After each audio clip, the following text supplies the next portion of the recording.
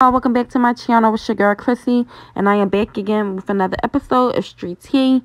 So y'all, in today's episode of Street Tea, I want to talk about Kierra Coles, the 27-year-old mother who disappeared from Chicago. Those of y'all who are not familiar with her case, I am going to be doing a brief little rundown before we get to the suspect, well, who I believe is the suspect of the disappearance of 27-year-old Kierra Coles. Alright, y'all. So 3 years ago, a 26-year-old postal worker who was eagerly expecting her first child mysteriously disappeared in her own neighborhood. There's still no resolution, leaving her heartbroken mother desperate to know if her daughter is even alive or dead. 1 second, y'all. Kierra Coles was about 3 months pregnant when she vanished on October 2nd, 2018 on Chicago's South Side. Her car was found in front of her apartment with her phone and packed lunch still inside. The Chicago Police Department considered the case a high-risk missing person investigation with potential foul play suspected. Phillips said police have not provided any information whenever she called over the last year. I can never reach nobody. They're going to be... Cole had a plan for her life, and so far everything was going according to her plan, her mother said. Cole first wanted a good job, and after a year with the post office, she had saved for a car and a home. Then she and her boyfriend decided they were ready for a baby, Phillips said. For her to vanish out of the blue, she said, I can't understand it.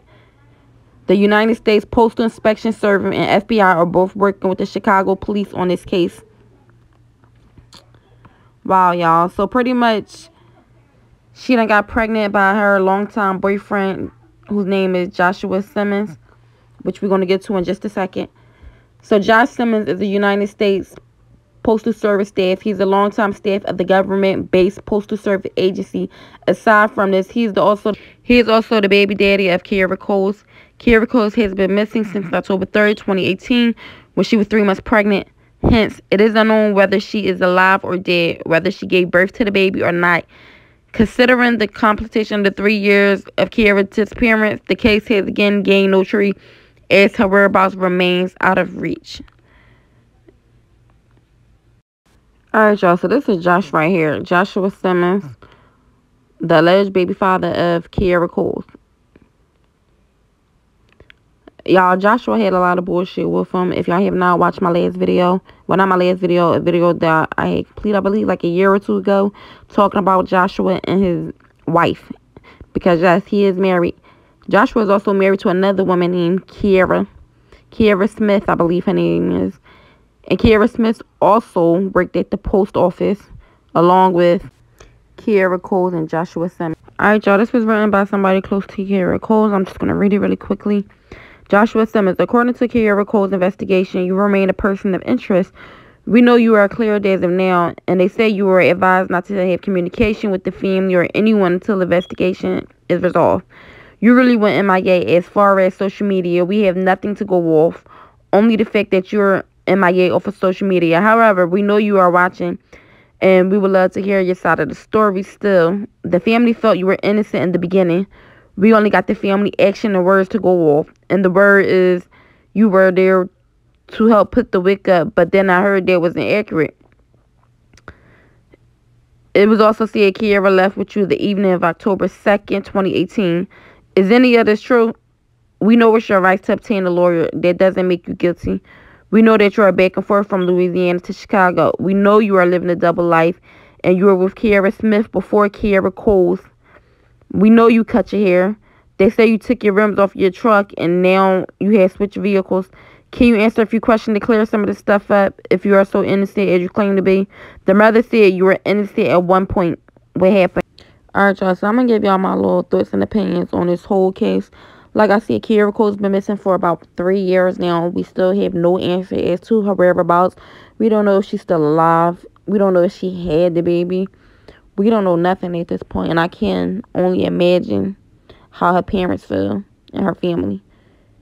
Now, Joshua. I feel like the police should be looking at you as the #1 prime suspect.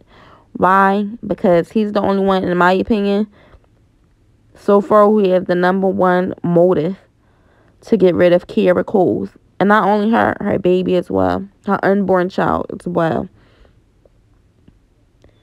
See, like I read, Joshua was living a double life.